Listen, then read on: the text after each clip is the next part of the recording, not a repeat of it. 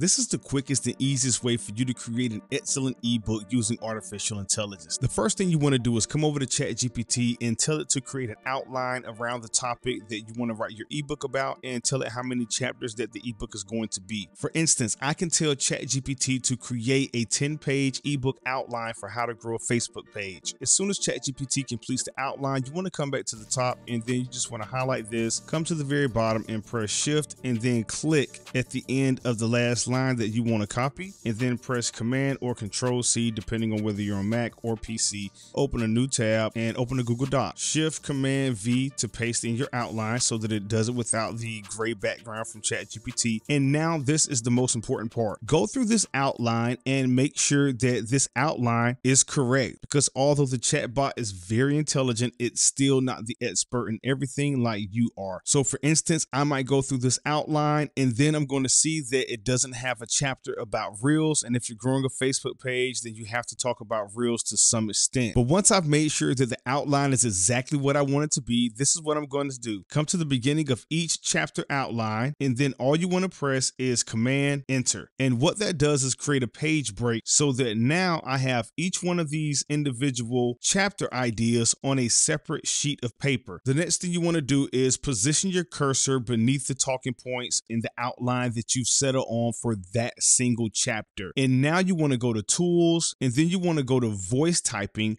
And now what you want to do is click on voice typing whenever you're ready to start talking about that particular topic. And you want to talk about how important it is to grow a Facebook page and how powerful Facebook is as a platform. And it's still the predominant place people hang out when it comes to social media, having 3 billion monthly active users and over 2 billion daily active users. And then you can talk about how vibrant Facebook is as a platform and anything else that you want to mention in order to make sure that you're introducing your ebook the correct way, or whatever you're supposed to be writing about in this chapter. But once you've actually explained the information in a verbal way and Google Docs has listened to you and it's taken the information down, all you have to do is click the microphone again and it will stop recording. So now it has what I said, and I'm just going to come right here and triple click to highlight the paragraph. And no matter how long you go with talking, I do this for 2-3 pages at a time.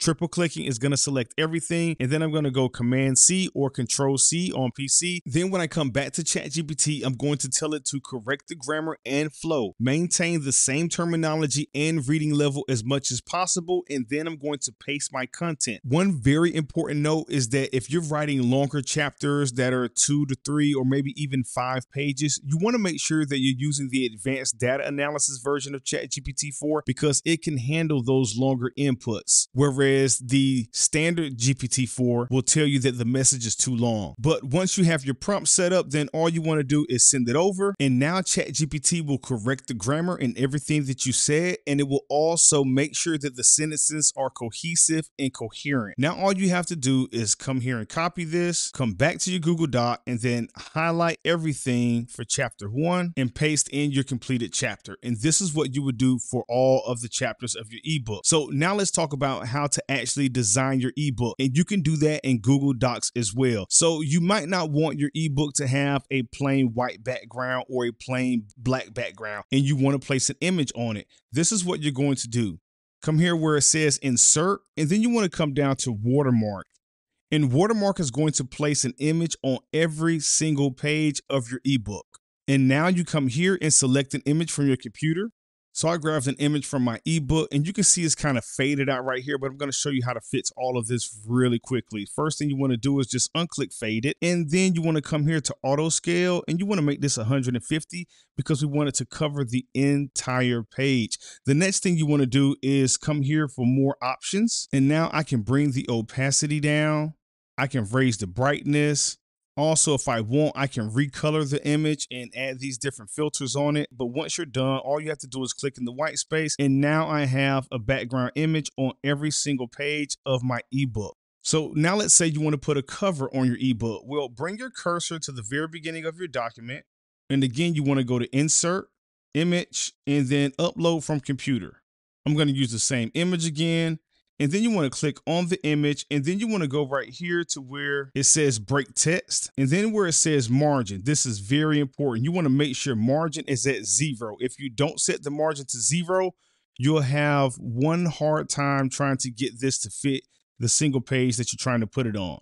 The next thing you want to do is change move with text to fits position on page.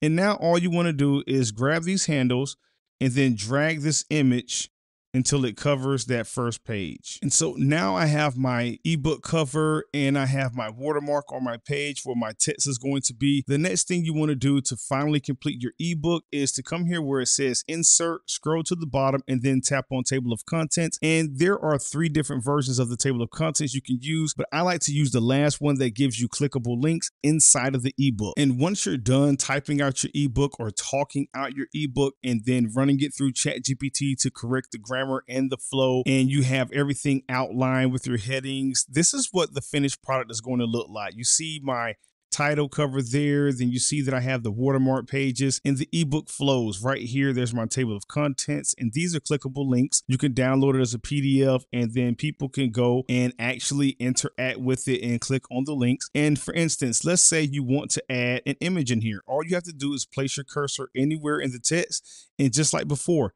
click insert, choose an image, and then you can resize this image. Right here, I have selected move with text. I can adjust the margin. I like to have a little margin on my images inside of the ebook to break up the monotony of it so it's not boring. So hopefully you see how easy it is for you to quickly create a high quality ebook using ChatGPT and Google Docs. And if you want to see another video about 5 AI tools that content creators absolutely need to be using to get more done in less time, then you want to make sure that you watch this next video right here.